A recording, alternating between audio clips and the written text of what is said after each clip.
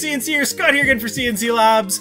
We are back in session with another Basics for Beginners class. This time we are going to talk all about gSender. Any beginner, it's worth having a look at because certain things that can be very tricky with other software becomes very simple, or you just start to understand a little bit better when you start using gSender. So I want to make sure that you guys are aware of our resources. I'll put the link in the description below. They are fantastic. We have worked really tirelessly and hard to make sure that they're there for you guys. Obviously we're here too, but check out the resources with gSender, with any of the LongMill stuff, because we have worked hard to think them out thoroughly to help answer those questions to get you through when you are struggling. Right now, I've got my LongMill obviously sitting here. I've got my e-stop engaged, and I do have my USB plugged into my laptop. If you don't have your USB plugged in, then gSender will not be able to communicate with your machine, and that could be problem number one. I'm not going to go in depth on anything in here. I'm going to run through kind of what things are, what they're for, what they're used for,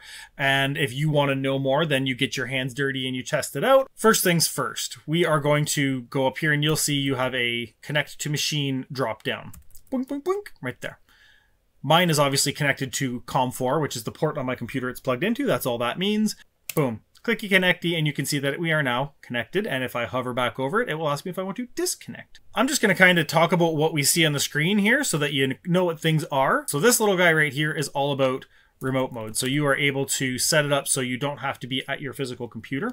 Our other main things, we have this big screen here, which is the visualizer. This is basically where you're going to see your G-code file loaded up in a visual format. Just so we can see what's going on, we'll go down here to load file.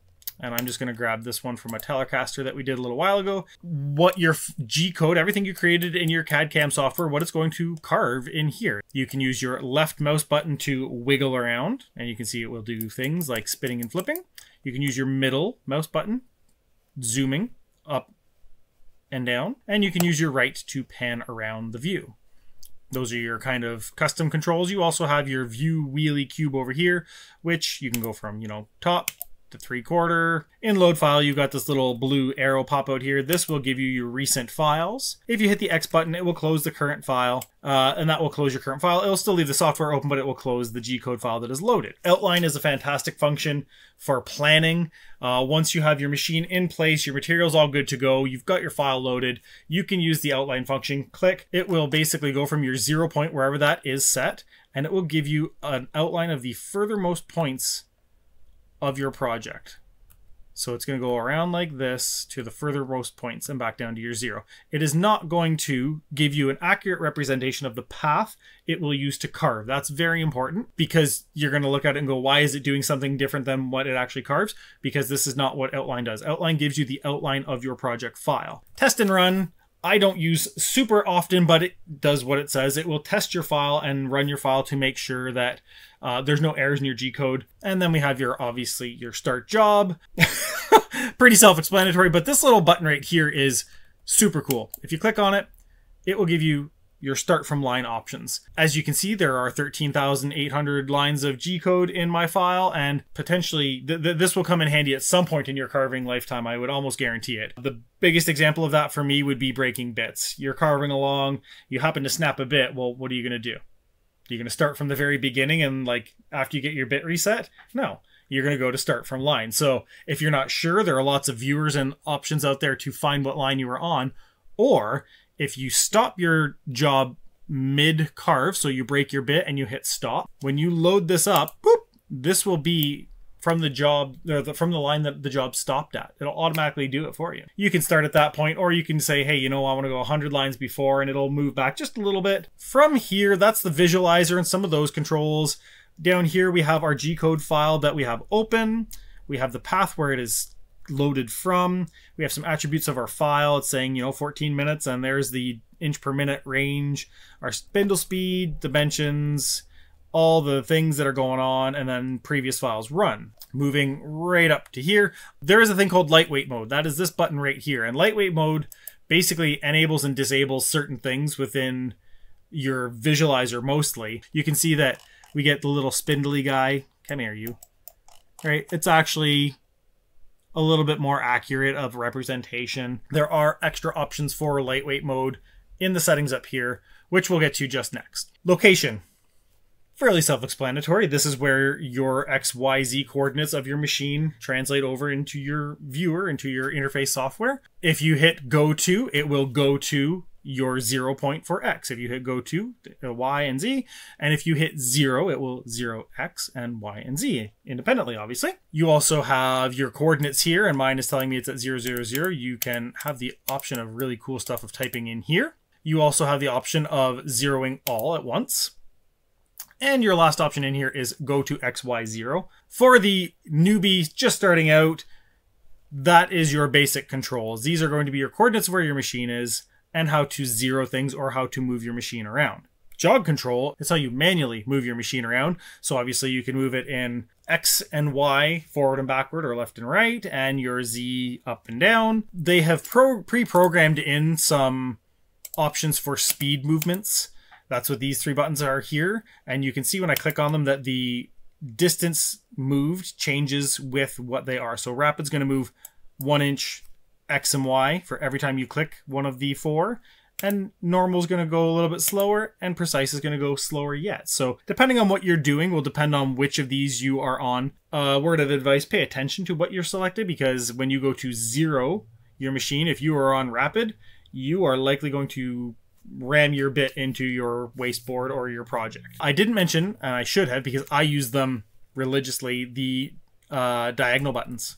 I am all about speed and convenience for those, so why move one direction and then another direction? That's extra clicks when I can just diagonally. And right in the middle of those you have your stop button. So if for any reason you need to stop what that guy is doing, you hit the stoppy button and it will stop for you. From here, we wiggle down to the bottom right of the screen and you have a probe, macro, console, and coolant tab. For the newbie, you're not touching coolant because you're just not, so we don't even have to worry about that right now. The console is basically just the code version of all the rest of the visualizer and all the rest of the buttons. As a newbie, I'd recommend watching it. It's really cool because you see there are certain values, certain things associated with other things, and if you start to know what those are, it can help you troubleshoot later on. And there is the option to make it larger, which is that guy right there.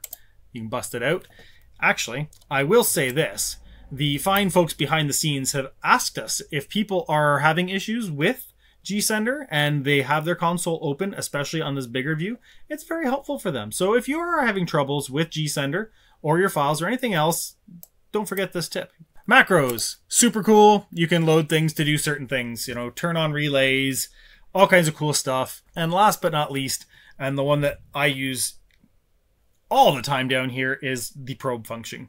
You kind of have 3 ways of going about probing. When you are setting up to Carver project, you need to tell the interface program and your machine where its 0 point, where its starting point is. That is what this is all about. That's what probing is all about. As far as I'm concerned, you kind of have 3 options. You can just line it up by eye or with a piece of paper and 0.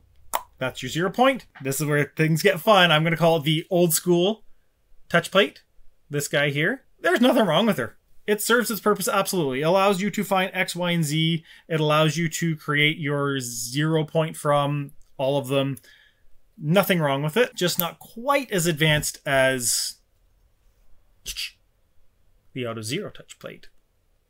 For me, this is my recommendation. All right, here we go. For me, it's time and convenience, and that's what this buys you, that the older model or eyeballing does not. It also gives you a certain level of accuracy that is so simple. It's amazing. If you're going to be doing a lot of carving, if you are really into this, yeah, it's money well spent. Having said that, that's what the probe function is down here. We can check our Z, our X, Y, and Z, and all the ones. The ones that I use most often are the Z function to find out my height after I've changed bits, and then X, Y, and Z typically when I'm starting a project so that I have my 0 point and I know where I'm starting from. I'm actually going to ignore the surfacing one because if you go into the calibrate one, yeah, it's still in there. Surfacing wasteboard here and surfacing wasteboard here will bring you to the exact same spot. Diagnostics obviously are going to give you, some of these things are actually fairly new to gSender. This was from the most recent release. Get back over here, you. It's just going to give you some general stuff. What's going on? You know, your machine, your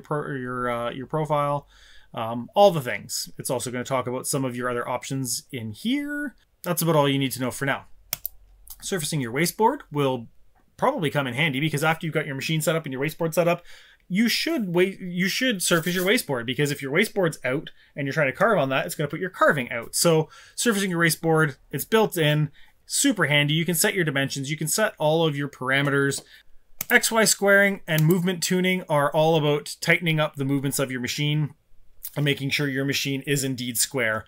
I've used both of them. They've both helped fine-tune my movements really nicely. If you're having some trouble, these might be some good spots to start from. Firmware. Lots of stuff in here, and this kind of goes a little bit hand in hand with that console. I would say for the most part, you don't need to tinker with anything in here, with the potential exception, and I say potential because it's not all, of this, your step direction invert. So if you are hitting like Z down and it's going up, this is where you can find all that information if you are indeed looking for it. If you are beyond newbie and you just want to poke around, go ahead. We also have the ability to flash our gerbil, whatever you need to do, import export settings, and restore defaults if you really make a mess. Haha, your profile right at the top. We've got a couple other ones in there. However, we're hoping that if you're using our wonderful software, that you're also using our wonderful machines. So you can choose your profile in here. Obviously, Mark 2s and Mark 1s, and all the way down to a couple other ones in there. And that's just going to help you set up the size of your machine and things like that. If you do need to give feedback, if you want to give feedback, that does not fall on deaf ears. That does go to actual humans behind screens that will take what you have to say into account. Documentation is what I was talking about with the resources right at the beginning. So much helpful information in there. And then the community, again, second to none. Is it the reason I bought my LongMill? It was one of the contending reasons why I bought my LongMill, because when you start looking through the boards and the posts and you see how helpful people are and how positive they are, I don't know that I've seen any real negative comments towards people from the get-go. People are so nice and so helpful. So if you do have questions for the community, that's where you can hit that. And certainly, last but not least, is my little coggy guy up here. Again, that baud rate is something that most people probably don't have to mess with. Hopefully you don't have to mess with it. You can have reconnect automatically. You can change your workspace units. You can change your jog presets. You can restore your default sets. We're going to have all kinds of things from errors and alarms in their codes. You can mess if you don't have an AutoZero TouchPlate and you just have a standard one. You can change that in here.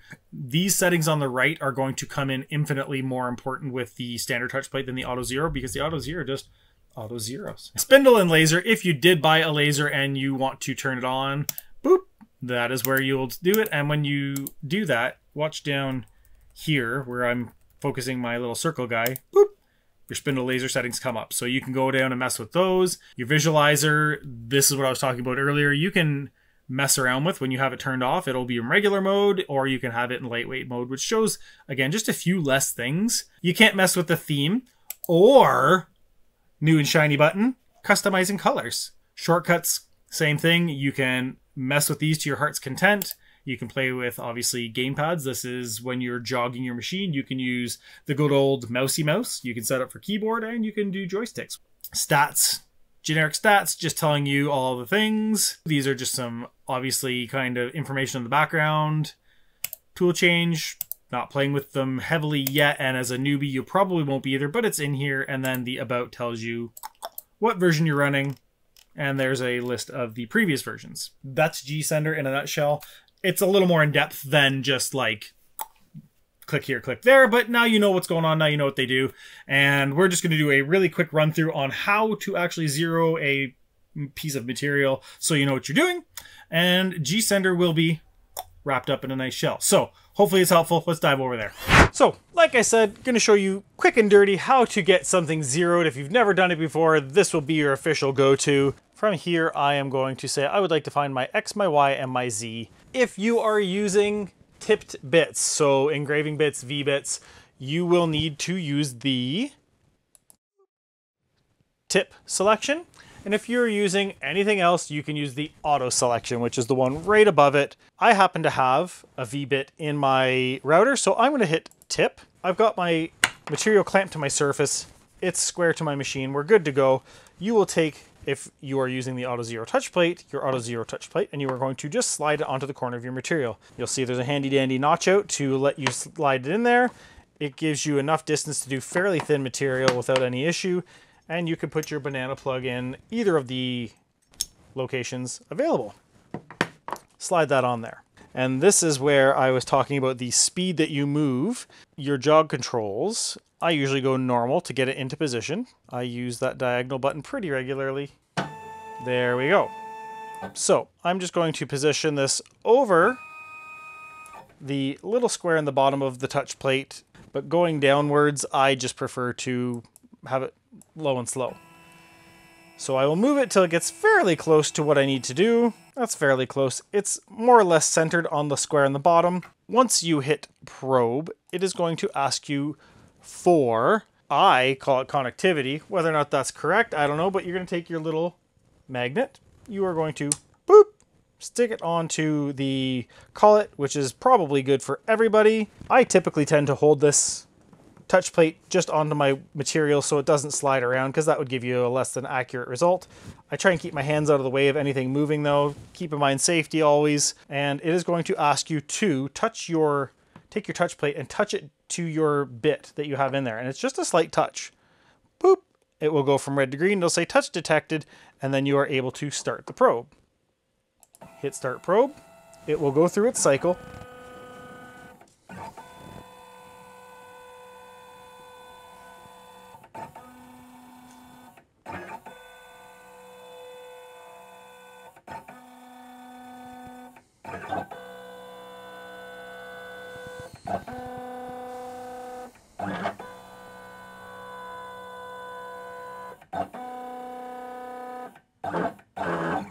Ta-da! The magic behind it is there are pre-programmed calculations that happen that allow it to figure out where 0 is automatically. And it is, again, just a time saver, a convenience, a precision saver. It's now literally touching the corner of my board where 0 is, and that's how you would 0 up. So if you weren't using the AutoZero touch plate, the process would be the same. You'd still throw your standard block touch plate on here. It would still find you your 0. It just wouldn't be quite as fancy dancy, and it wouldn't be able to handle V-bits either, right? Because it's got a little to it. That's it for zeroing. Now, if you look over here in gSender, you'll see that it has zeroed everything out. The numbers below are less consequential than the ones above. And that's about it for gSender and all of its goodness. So class is out. As always, hopefully you found it helpful. Click and subscribe and link and all the things, and we've got a couple more of these coming out that will hopefully be even more helpful for the beginners out there, and we'll see you around the CNC.